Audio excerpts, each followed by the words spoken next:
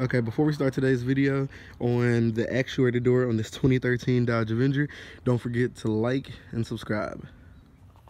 Okay guys, today what we have is a 2013 Dodge Avenger, and what we're dealing with is the actuator. This one has 3 actuators, however the one we're dealing with today is this side. There are 2 from under the bottom you can see on the passenger side. There's one right here. This one, if I'm not mistaken, that is for the temperature. There's one over here that this cable is running to. I'm not sure if it's just for the defrost or if it is for all modes, but I know specifically when you turn on the defrost or when you go through these modes, and there's a clicking, and it's coming from that one on the side. Now, there are only 2 screws in it. However, to change it, all you actually have to do is to unclip. Well, what you do is you push in on this side of the glove box, push in on this side of the glove box, and then you have a little cord, the string that holds onto it as well. All you do is slide it down from the side and the glove box will hang. Then you have a clip here and a clip here if you want to pull it out. Now what I'm doing to try to make it easier, that's still a tight space right in between there. You can see it from this side as well, but I want to open that space up. You have one screw here, here, here, and then you have one here and one here. Once you take those out, you should be able to remove this cover as well. Those screws have now been taken out, so we're going to attempt to remove this cover. There we go. Is there anything else here? Nothing else here. So we're just gonna pull on it lightly. There we go. A little bit further. Let me set this down for a second, but all we're doing is lightly pulling along this edge to try to remove this cover so we have a little bit more space in there. Okay, so what we did was we pulled on the edges and this came down. Now there's a lot more space to get right in there, and you can get right on it now from this side or from right here now that we have this panel out. All it has is this one plug here and 2 screws. Some are Phillips, some are T-Stars. However, these are just 2 Phillips screws. I don't have my screwdriver with me, so we're going to use the ratchet and Phillips set to go ahead and remove that. I'm going to see if I can do this one-handed so I can show you all the process, but if not, all you have, one screw there, one screw here, and then I'm sure it hangs on with something. It may just have a little clip or a little pin that holds it up, but what I'm going to do is I'm going to try to remove those 2. If I can do it one-handedly, then I can show you guys. If not, then I may have to cut right back in after we take those out, but that's what we're going for now. This one here at the bottom.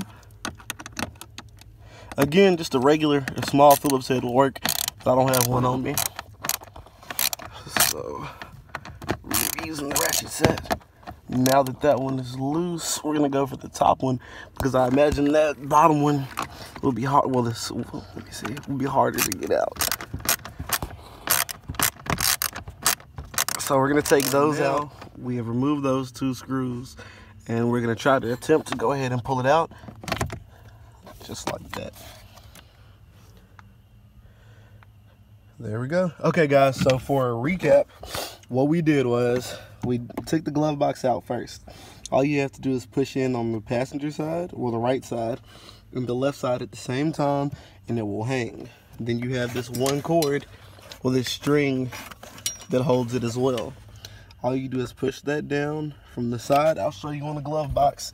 It has a slip right there. It goes in and pulls up, or goes in and pulls out.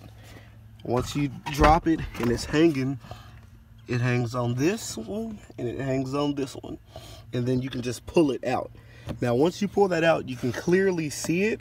However, it's a little bit harder to get to. So what I did was, this was the frame around it. I went ahead and dropped this as well.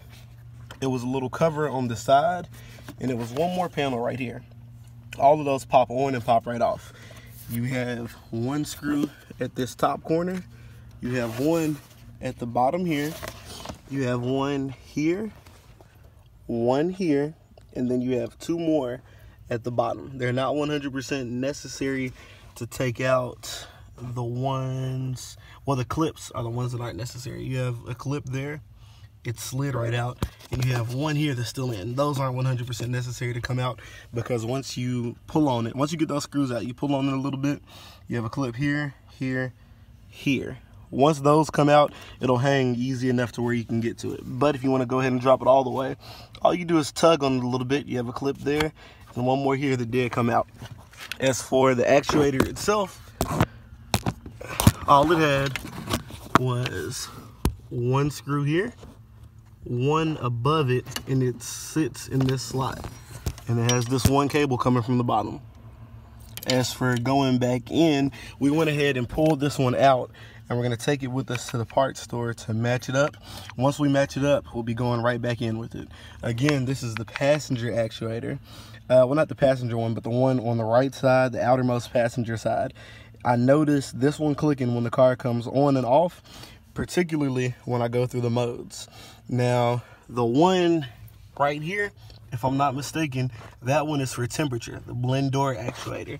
Because when I go through the temperature, I could hear it, but there was no clicking. They do go out as well, and I believe it's another one over here on the driver's side somewhere. But this is the one we're going after because of the clicking you heard in the beginning of the video. So we're gonna go ahead, take this to our parts store, match it up, and we'll be going right back in with it. The new part that I got was by Dorman. That's the part number there, 604029. So when you go to your parts store, if you have the same one that you need replacing, this outer right one right here, then you have the part number as well, so you can show them exactly what you need. Okay, so now that we got all our tools out, we have our part and we have it in place. All the screws line up the same, it plugs in the same, and it does work. So that's the correct one. It had these two Phillips screws in it. So we're gonna go ahead and get these two back in there. That's a little bit hard to do one-handed, but I'll show you all after we got them in. It's just the one up in that corner and the one down in this corner, just like how we took it out. Okay, so now that we have the Phillips screw back in here and here, it's plugged in. We've checked all the modes and they're working. We're gonna go ahead and get this glove box panel. Well, this is like the frame or outer ring for the glove box. We're gonna go ahead and get this one back up. Again, we just gotta pop this clip in right here, and the one's going around the edge. And then we have a couple screws. So let's go ahead and get those popped in real quick.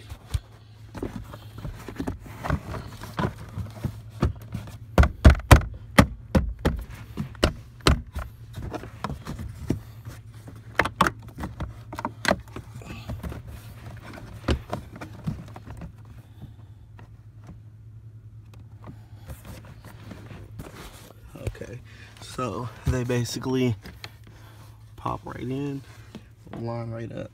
The screws were T-star. I'm not sure on the exact size. If I had to guess, then I'd say it's a 15, and what we're doing is we're gonna use this power drill to make it a lot quicker. So first we're gonna go ahead and put the one in this corner and the one right here at the bottom.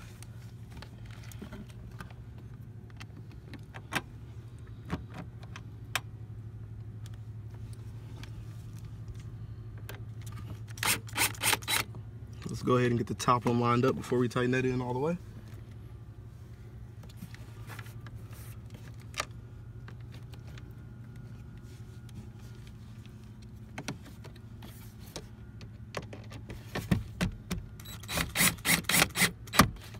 There we go.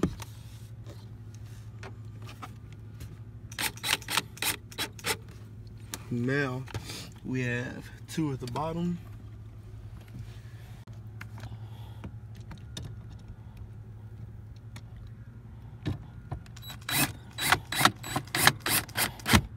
There we go. One in this corner.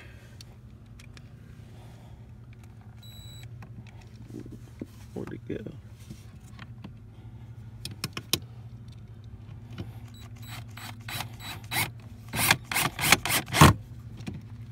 One in this top corner right here, and one in this corner here.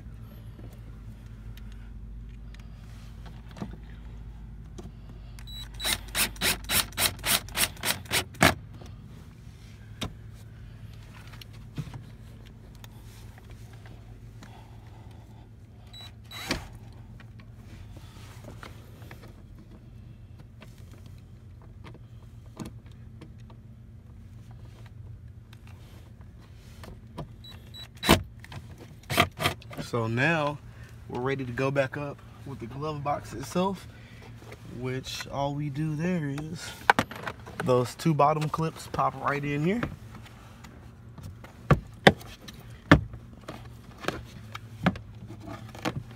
We got the aux cord running back through this one with this USB here.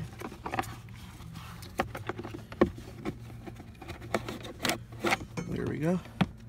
And then the sides just kind of pop. So now that we're able to get that all the way back in, glove box is back. You just got this one panel and this panel, and that's it.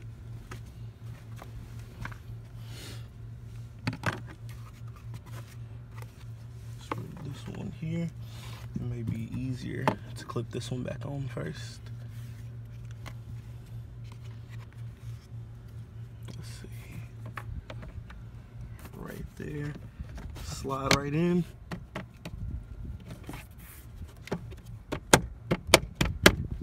There we go.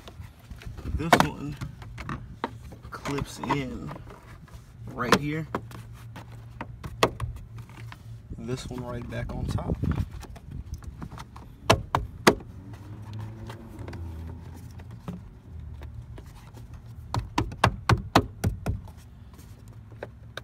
Okay, this one actually goes in front of this one. So we can pop it back off, or we can try to just slide this under like that. But this one actually goes down first, and then this one goes on top of it. Weather strip back in place, and that's it. Again, once you drop the glove box, it probably could have been changed from there, but what we did gave us a lot more room, made it a lot easier, and you didn't have to worry about dropping or losing any screws in there. So, glove box down, you have a couple screws going around there, 2 on the side, right behind this panel, and then this will pop right down. You just got your 2 screws going in the side, and that's it. And again, that's for the outer door actuator, which I believe was controlled.